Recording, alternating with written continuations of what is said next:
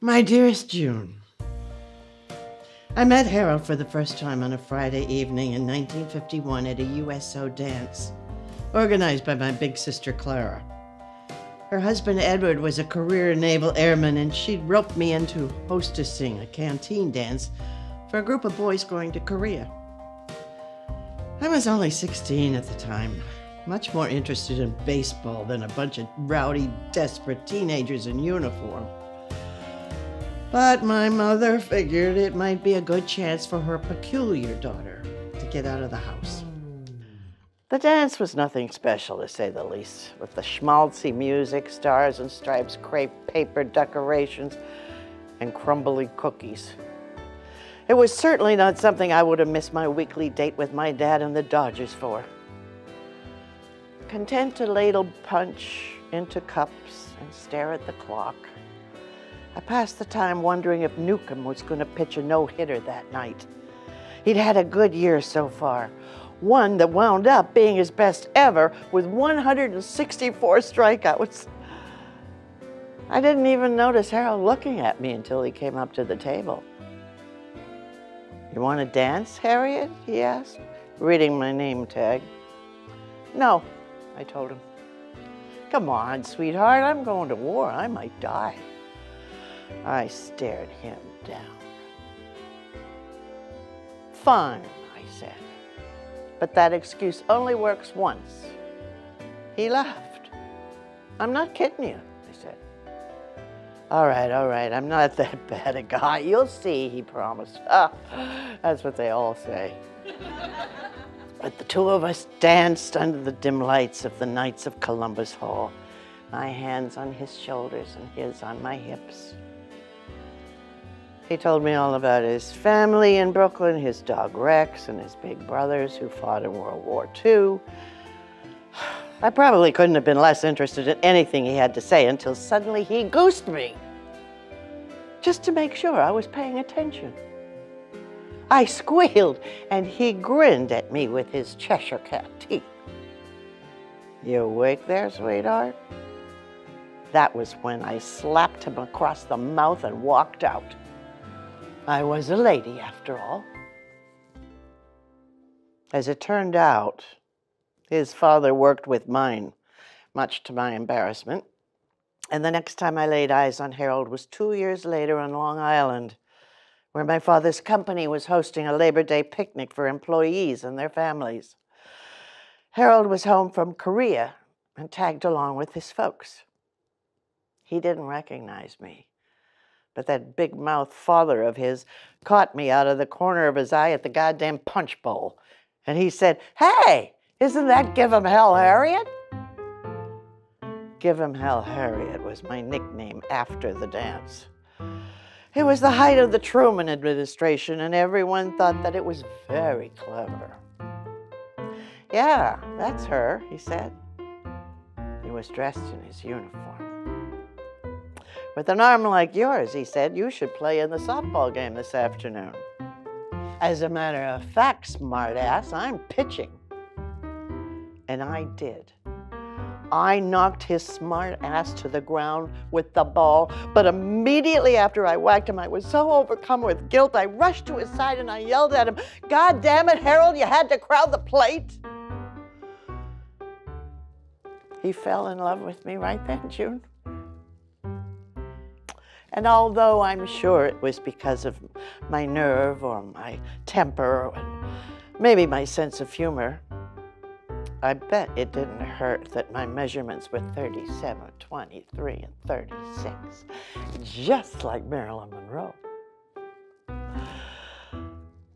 We saw each other every day after that. And eventually he asked Give 'em Hell, Harriet, to be his girl. He had to ask 4 times before I finally accepted. And when I did, I realized I loved him. I loved him with everything I had.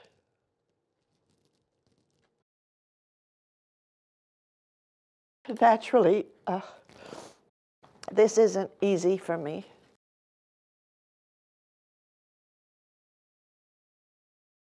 To leave him here alone. I just didn't have much choice in the matter. When it all started a few years ago, I thought I could take care of them. It was only occasional issues, nothing that couldn't be fixed with gentle reminders. I would leave sticky notes on the stove. Don't forget to turn off the stove. And on the door, please shut door. In the bathroom, please turn off faucet.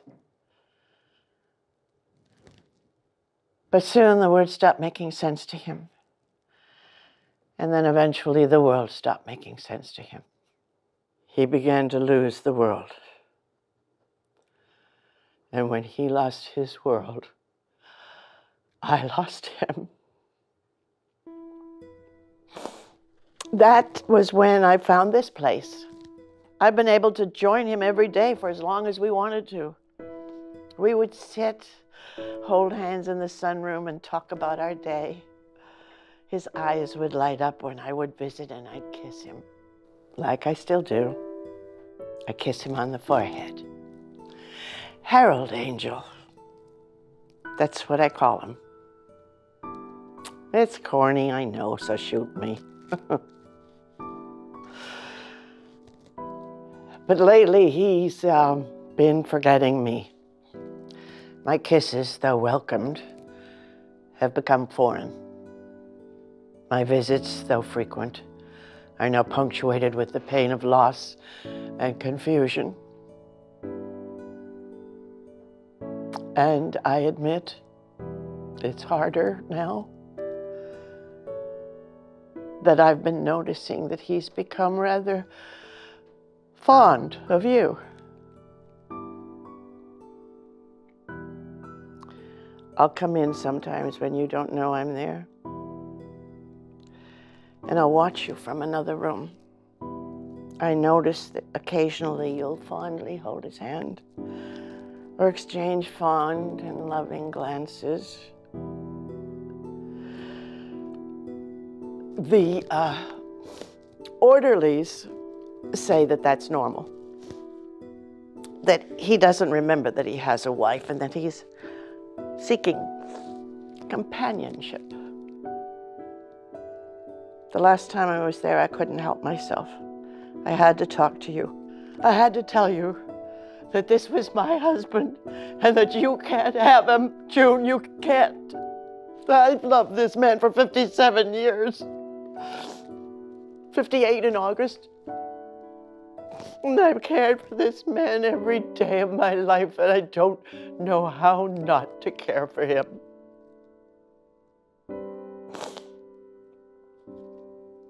I went over to you both, and Harold smiled his familiar smile and said, "Oh, June, this is,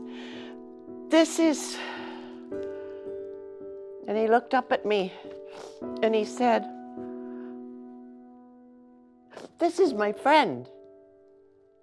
Reluctantly, I extended my hand to you. You shook it demurely. As I told you, my name was Harriet. And in a moment of recognition that was all too brief, Harold looked at me and said, "Give him hell, Harriet."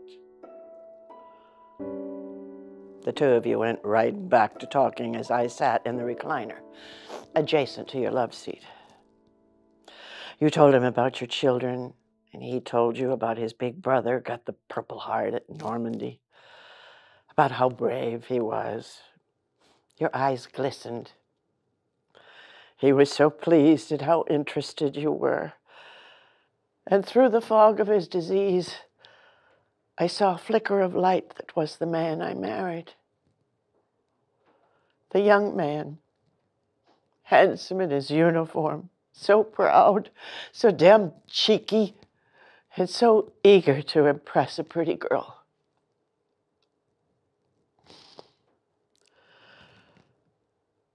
That was when I realized he loved you. Oh, and not the same way he loved me, and not better than he loved me. But he did love you. He loved you, and he wanted you to be his companion.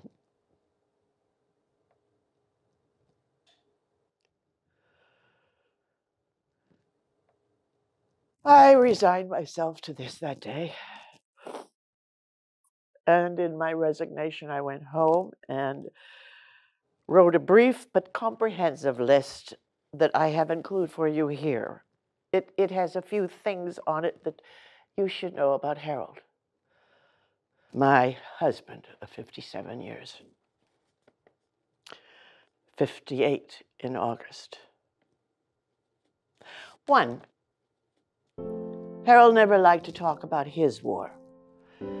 He lost friends and unit members, and I think he always secretly felt like no matter what he did there, it never would have been as good or as brave or as heroic as what his brothers did in World War II. So do him a favor, June. Listen to the war stories about his brothers, but never make him tell you his. 2, Harold lately seems to like his meals in the afternoon. Waffles are a new favorite. He likes them with syrup and whipped cream, if you can manage it. 3, Harold wakes up at night. He feels lost most of the time, and he wants to walk until he finds where he's supposed to go. The doctors call it sundowning. I call it itchy foot. The nurses will probably have to handle this, but if you do stay in the same room and one night you wake up alone, I don't want you to be afraid like I was. And I'm sure he's safe here with you. 4, he's terribly afraid of bugs, palmettos especially, but he'll never tell you. He's too proud.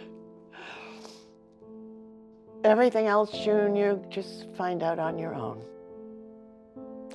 You'll find out in the times you spend talking, whispering love through hearing aids, gazing at each other through thick prescription lenses,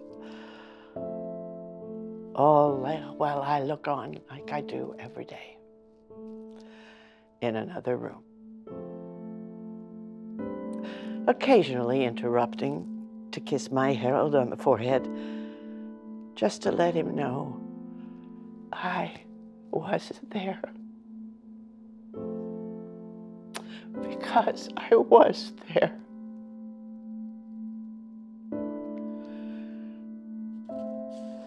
Sincerely, give him hell, Harriet.